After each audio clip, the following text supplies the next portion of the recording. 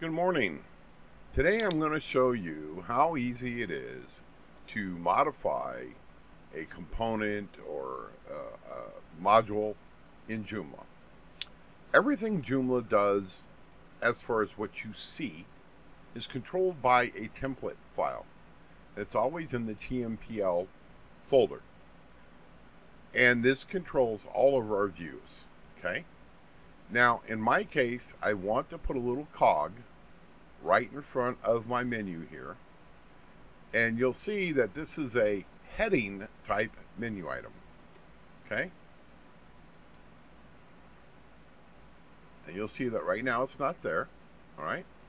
Now, you'll see the little caret here. What that is, is in the link class, you can identify, you can put in a class like I did here for the image, and it will put it at the end. It'll be part of the part of the actual link, the anchor, no, not the anchor, the click item. Okay. You can also put an image which will show up in front. I don't want there to be an icon if there's an image. Okay. And I didn't like the icon being part of the link. I wanted the icon separate. So I thought, well, let's use the image class. Since it already puts the image in front, let's use the image class, because I'm never going to have an image and an icon at the same time. It's not what I want. All right. This image class is in the params, and it is the menu underscore image underscore CSS variable. Now, the way we would see that is we could do a var dump. Yep, there it is. And we say params. Nope, just params. Okay.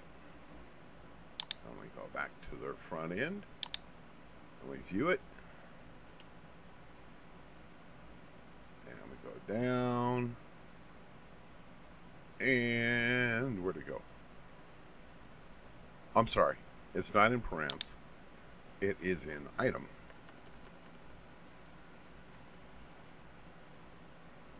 Okay. And here it is.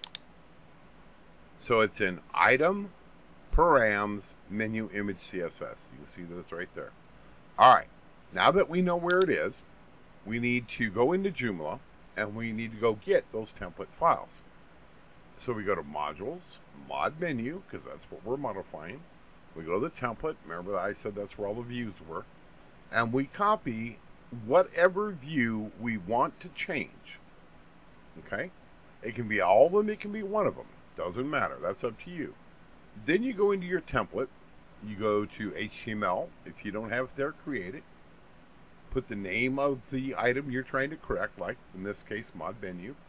And then put the view you want to modify. Now, I've got all 5 in here, but that's not necessary. Only put the ones that you are going to modify. All right. So then I open up the file, and if you see down here, you'll see where I added that before, but I used the wrong parameter. I used the link type parameter instead of the menu image parameter. So all we have to do is do our modification. All right, this is what I want. If it's not part of the menu image, if there's not an image, then let's go ahead and use that CSS class. If there is an image, then that needs to be part of the image CSS. Okay, we don't need this anymore. Let's go back to our front end.